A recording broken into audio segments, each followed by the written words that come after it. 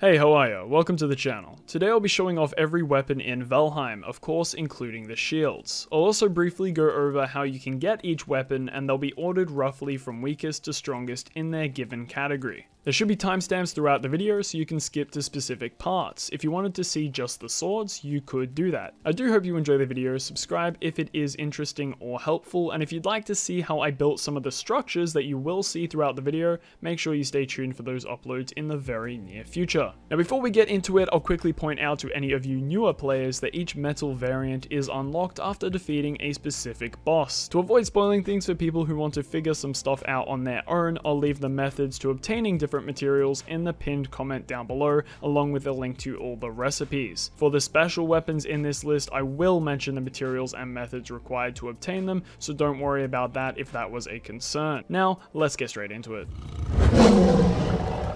So we're going to kick off this video with the blunt weapons. The very first blunt weapon you'll acquire in this game is the club. The club can be crafted at the start of the game out of just wood. It deals 12 blunt damage per hit and is held as a one-handed weapon. The bronze mace can be crafted after defeating the first boss and traveling into the Black Forest for copper and tin. The mace deals 35 blunt damage per hit. Thirdly, we have the Iron Mace. This can be obtained after finding iron and deals 55 blunt damage per hit. The Porcupine is a special weapon that deals both blunt and pierce damage. This is a late game weapon you can acquire after traveling to the Plains biome. You'll need to have acquired linen thread and have access to a level 4 forge to craft this weapon. Arguably the best one-handed blunt weapon in the game is the Frostner. This weapon deals 35 blunt damage, 40 frost damage, and 20 spirit damage, all in the same hit. To craft this weapon, you will need 10 ancient bark from swamp trees, 20 silver from snow biomes, 5 freeze glands from drakes, and 5 Ymir flesh, which is obtained from the trader.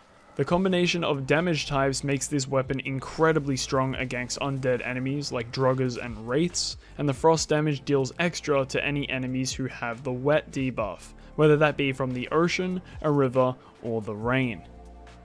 For the two-handed blunt weapons, we have the Stagbreaker, able to be crafted after defeating the first boss. This weapon deals 20 blunt damage and 5 pierce damage. The second and final two-handed blunt weapon is the Iron Sledge. This hammer deals 55 blunt damage and has 200 knockback. Moving on to the axes, we have the weakest being the Stone Axe. This axe deals 15 slash damage.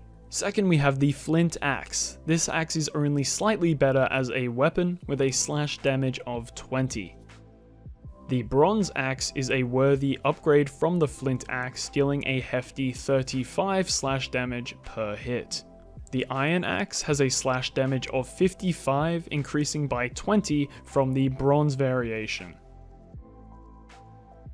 Currently in the game, there is a big gap where there would usually be a silver weapon. Because of this, the next obtainable axe upgrade is the Black Metal Axe, dealing almost double the slashing damage of the Iron Axe with 95 slash damage. Now the last axe in the game is the Battle Axe. This isn't last because it is the best, but rather because it fits into its own category.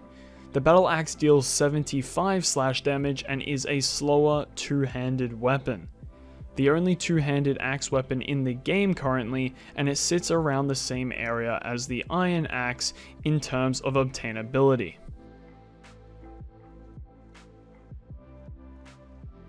Moving on to the Atgeirs, or Hellbirds, there are only 3 in the game currently, the first being Bronze with a pierce damage of 45.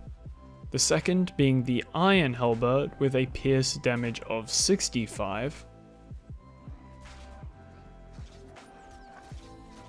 And lastly, the Black Metal variation with a whopping 105 pierce damage. All 3 of these polearms have a spinning attack as their special attack, using the middle mouse button to activate it.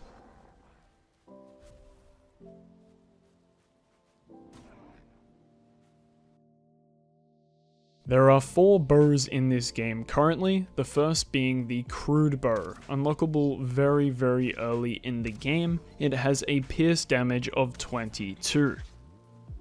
The fine wood bow is unlocked next. It has a pierce damage of 32. Thirdly, we have the huntsman bow, unlocked around the 3rd boss. It deals a pierce damage of 42. Now the final and most powerful bow in Valheim is the Draugr Fang. This bow deals 46 pierce damage and 5 poison damage on each hit. Bow damage is also affected by the arrows used.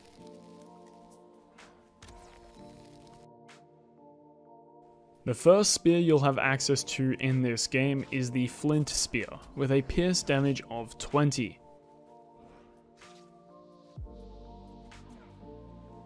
Second is the bronze spear with a pierce damage of 35.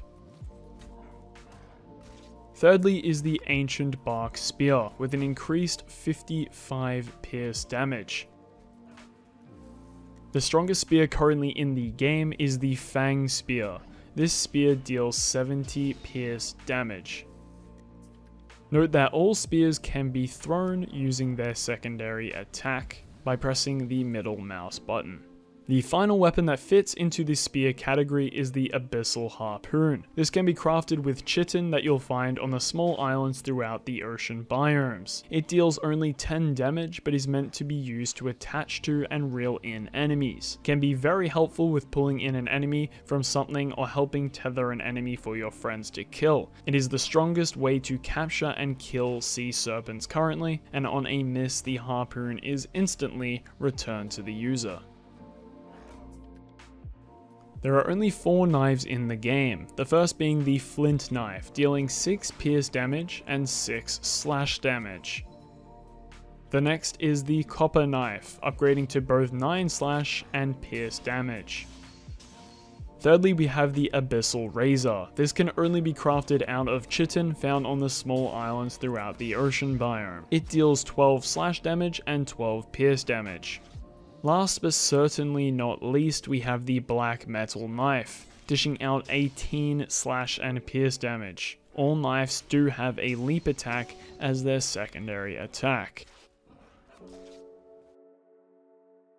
There are currently 11 shields in this game. I will go over them in order from weakest block power to strongest block power. First off, we have the wood shield. The wood shield has a block power of 20. Next is the iron shield, not to be confused with the banded shield. As you can see, this is one of the 2 glitched shields in this game. It exists in the game's code, but is not obtainable through legitimate methods. It is still usable and has a block power of 35. If you wanted to spawn this in yourself, the code will be on screen now.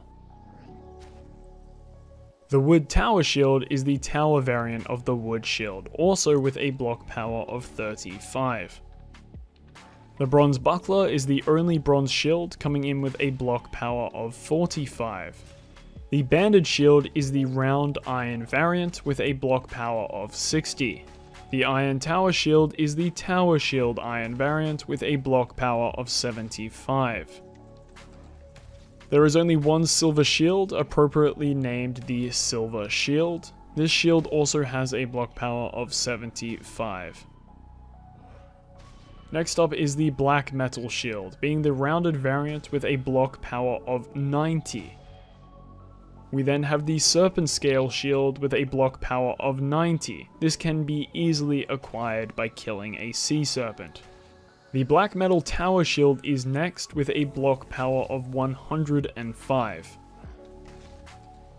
And lastly, coming in as the best shield in the entire game is the Knight Shield. This is the second glitch shield in this list. The shield is held sideways on both your back and in your arms. It also counts as a rounded shield and can parry attacks. This shield has a block power of 120 and can be spawned in using the command on screen. I'm hoping this serves as a placeholder for potential future Knight style armor and weapons, who knows.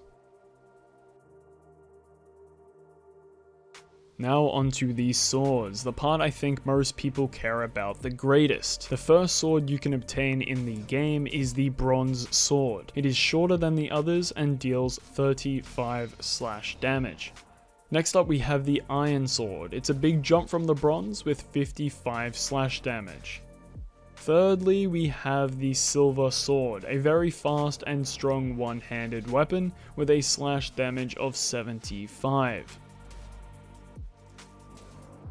Now we move on to the endgame version, the black metal sword. This bad boy has a slash damage of 95.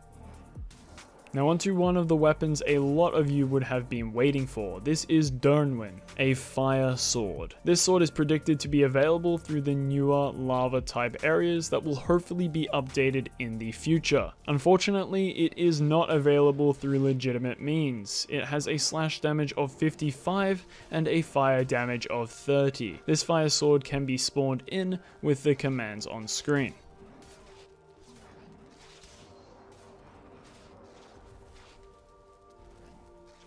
And finally, we move on to the most powerful weapon in the entire game, the Rainbow Sword, or as it's actually called in the game, the Cheat Sword. This sword is definitely not able to be crafted and comes with a slash damage of 10,000. I'll show you on screen how insane this thing is. It is only obtainable through the commands shown on screen.